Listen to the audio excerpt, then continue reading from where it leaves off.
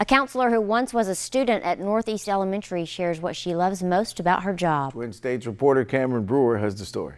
For the past 4 years, Whitney Coleman has spent her time seeing to the needs of students at Northeast Elementary by counseling them in what they may struggle with. I do a lot of indirect services, so those would be things like meetings and conferences with parents, phone calls, emails, those sort of things. So the focus that I always have to remember is, like our statement here at this school, is growing hearts and minds. Coleman says she has days that can be busy when she gets various students in her office. A typical day, anywhere from 5 to 10. Regardless of how many students that she may have, it does not change her passion for wanting to help students. I love my job because I love seeing the light bulb come on, where they're able to think outside of the box. They're able to think a different way.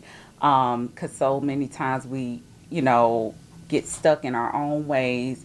Our environment plays a lot with that, how we grow up, the environments we grow up in. Coleman also says she has ties to the school because she once was a student there. I started school here in kindergarten, so I have pretty much been a Northeast Trojan my whole life, and this is all I know, and it's a blessing to work here because I feel like I'm working amongst family, so I'm just grateful. I'm Cameron Brewer reporting for Twin States News.